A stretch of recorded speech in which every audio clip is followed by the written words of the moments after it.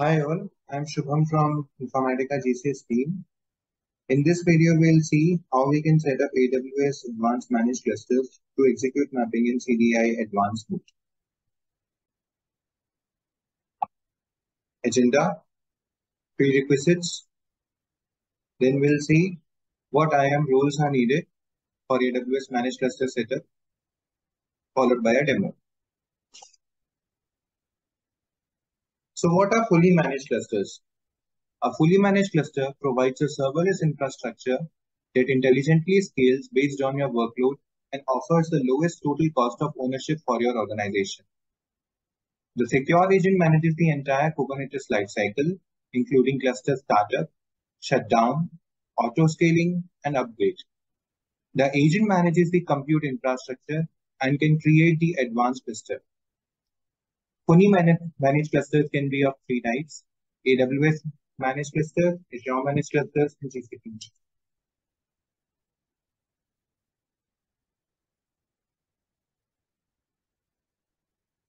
So these are the prerequisites which are required to be followed before creating a fully managed clusters. Before you create an advanced cluster configuration, set up your cloud environment so that your secure agent can create advanced cluster. Verify that you have the necessary privileges and learn about the resource access. Fully managed AWS clusters will require the storage and logging locations. For that, create storage locations, as we need to specify S3 locations for staging and logging. Also, if you want to use any initialization scripts which you want to run on the EC2 machines or the nodes, then create a folder in S3 bucket and place those initialization scripts there. Later, we can specify the initialization scripts part in advanced cluster configuration.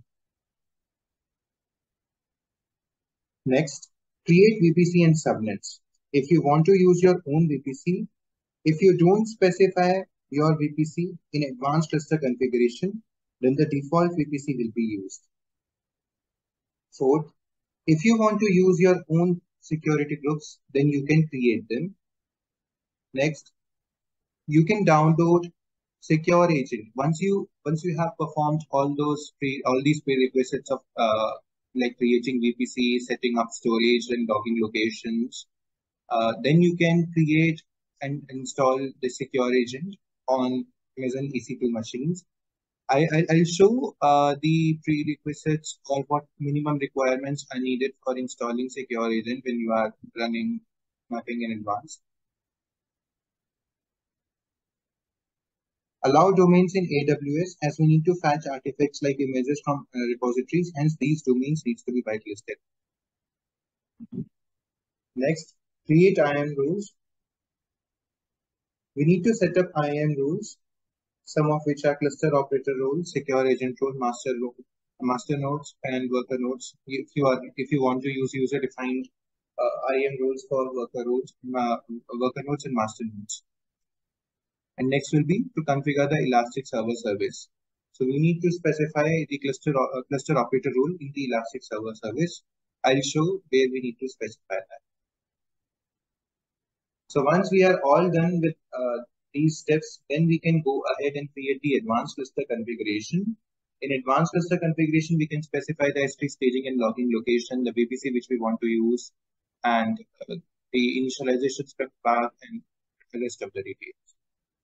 And once you are done with advanced cluster configuration, you are all done. Now you can execute them. So these are the minimum requirements which your secure agent machine should meet. Host per CPU at least 4, memory 16 GB, and disk space should be 100 GB at least. These are the domains which needs to be whitelisted to the outbound allow list for your security groups.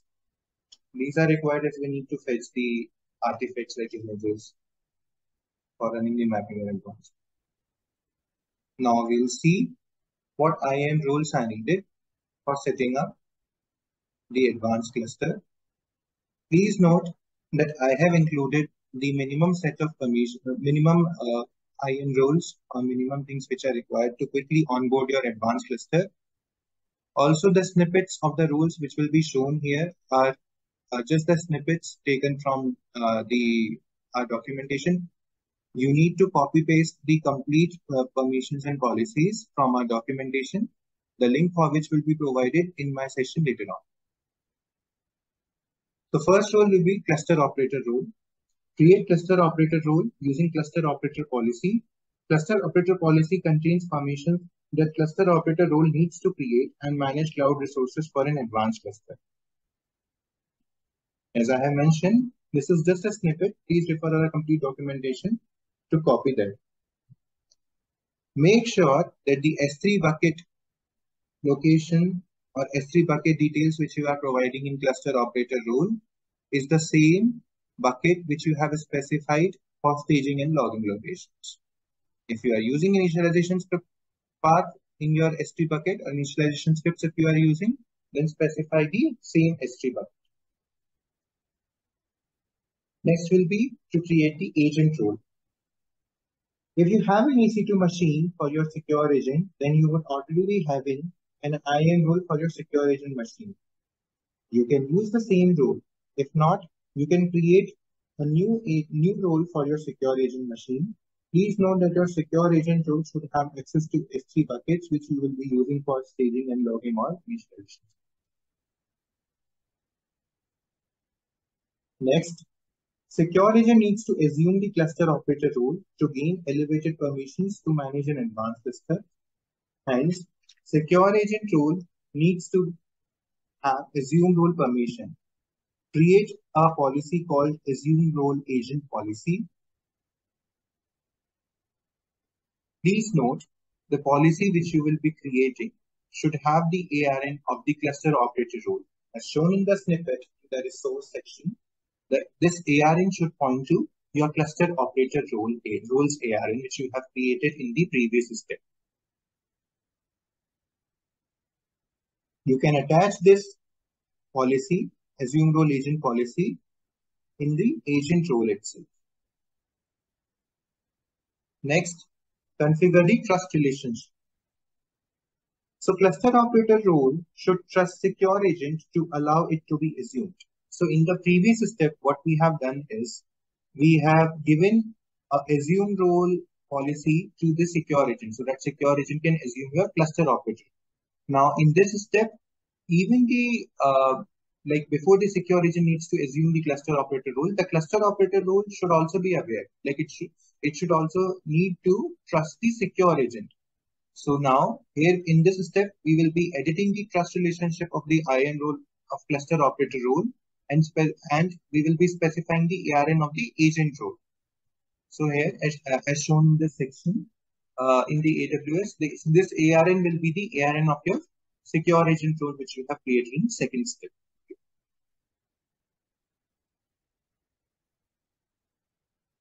Next, if you want to define your own roles for master nodes and worker nodes, then you can set it up.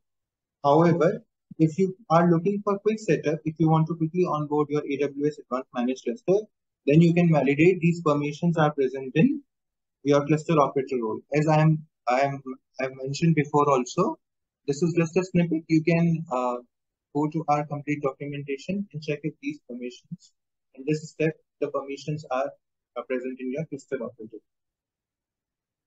Next, we need to create log access policy for your secure agent.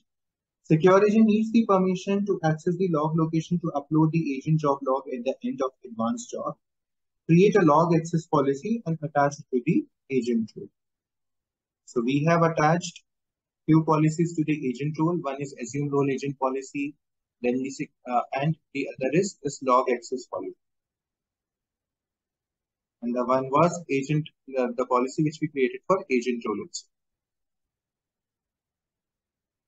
Next step will be to configure the Elastic Server Service. Configure Elastic Server Service by passing the ARN of the cluster operator role. As shown here, the privileged role ARN key is the place where you need to pass the ARN of your cluster operator. So once you have done all these steps, you are okay, and you can go ahead and create the advanced cluster configuration, and whatever details you are having like VPC, state staging, logging locations, your type of nodes which you want to create for master and worker, you can specify in the advanced cluster configuration.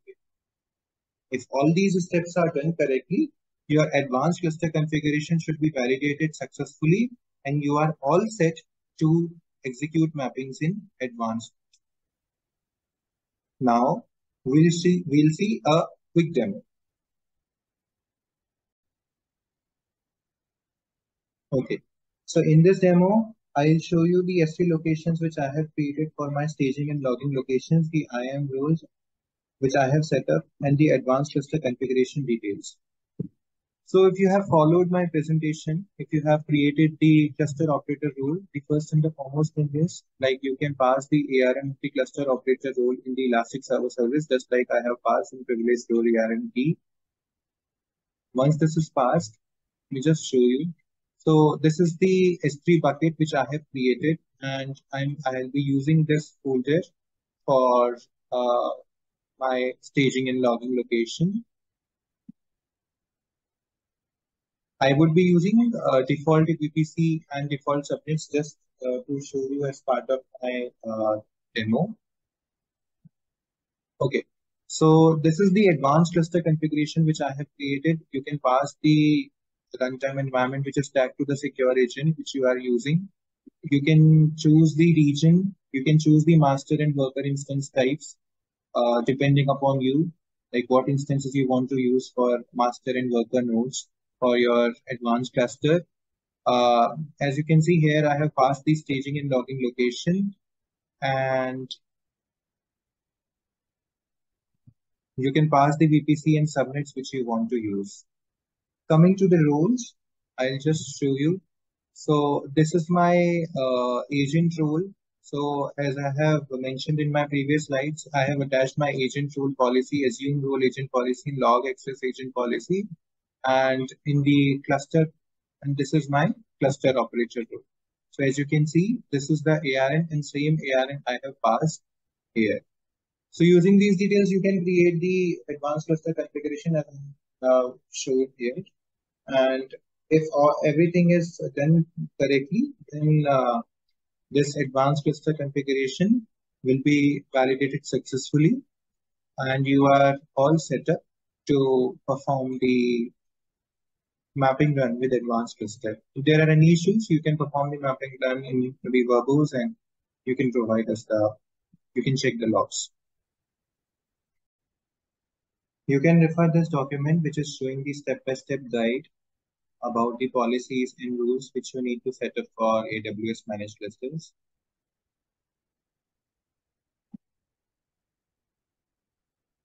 That's all for the presentation. We would love to hear from you. You can write us at supportvideos@informatica.com. Also, you can follow us at https twitter.com. Thank you.